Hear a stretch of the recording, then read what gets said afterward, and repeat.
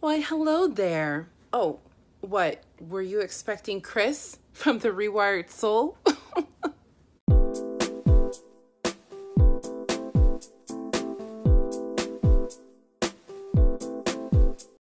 No, I'm obviously not him. I'm Positively Udo from my channel, Positively Udo. And Chris is out today, so I'm taking over. Today, we're talking about adult ADHD. That's attention deficit disorder. Do you have it? I definitely have it. You can tell that I have it because I totally lost my tripod, so I'm selfie sticking it today. We call that the ADHD tax, where you actually own something, but because you misplaced it, because you have ADHD, you have to pay extra money to buy it again. And then probably 2 months later, you find it and you can't return it. And so, yes, ADHD exists for adults. It's not just for kids. Tricks are for kids. Tricks are for kids. Silly rabbit. Silly rabbit. ADHD isn't just for kids. And getting this diagnosis was probably one of the most liberating things I ever experienced in my life. Imagine going through your entire life thinking that there's something wrong with you, but you just don't know what it is. It seems like everybody else is able to do tasks faster, better, stronger. And it takes you 2, 3, 4, 5 times as long to do the same thing.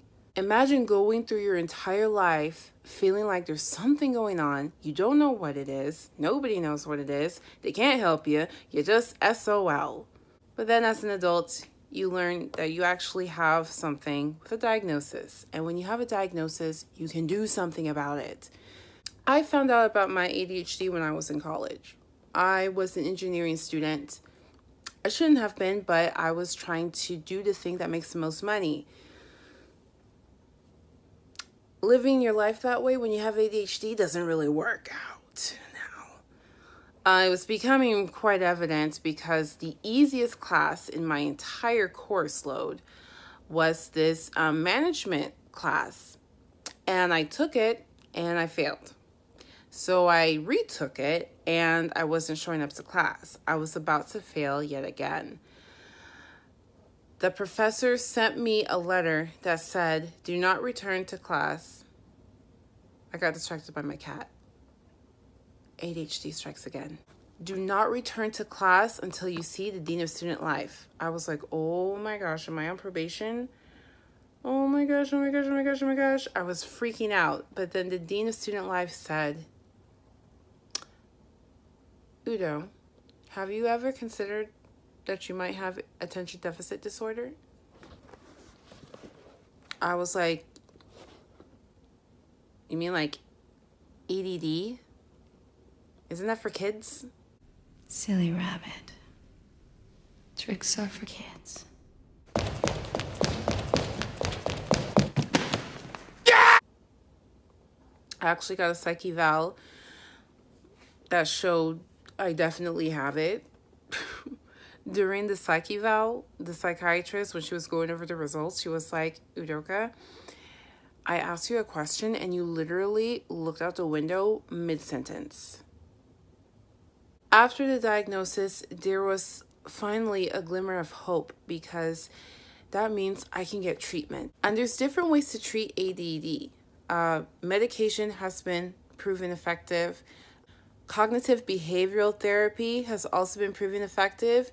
And actually, the two coupled together has been said to be the most effective form of treatment for adults with this disorder. And I'm definitely not one of those people who try to pass ADD off as, "There's nothing wrong with us. We just think differently. We're creative. The world can't go on without us ADD folk."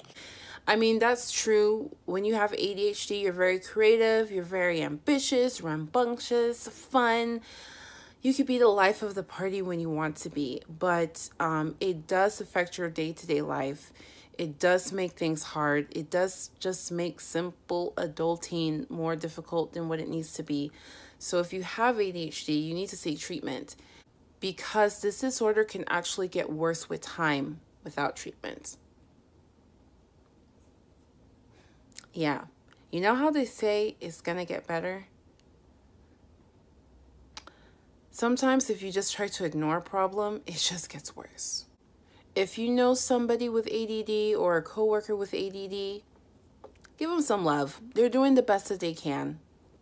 Make sure you share this video with somebody that you care about. Maybe you think you might have ADD, or you have a loved one who you guys are thinking about it. Because the thing is, with mental health, there's still a stigma. I know that for the longest time, I didn't even want to seek treatment for my ADD because I felt ashamed. I felt like I should be able to do things without the extra help. I fell for the whole everything has to be natural fad, and I thought medications were the devil. But really, they're there to help. And it can drastically improve the quality of your life. So make sure you share this with somebody, because it might, just might, help change somebody's life. If you're new to the Rewired Soul, make sure you subscribe. I promise Chris will be back with your regularly scheduled programming.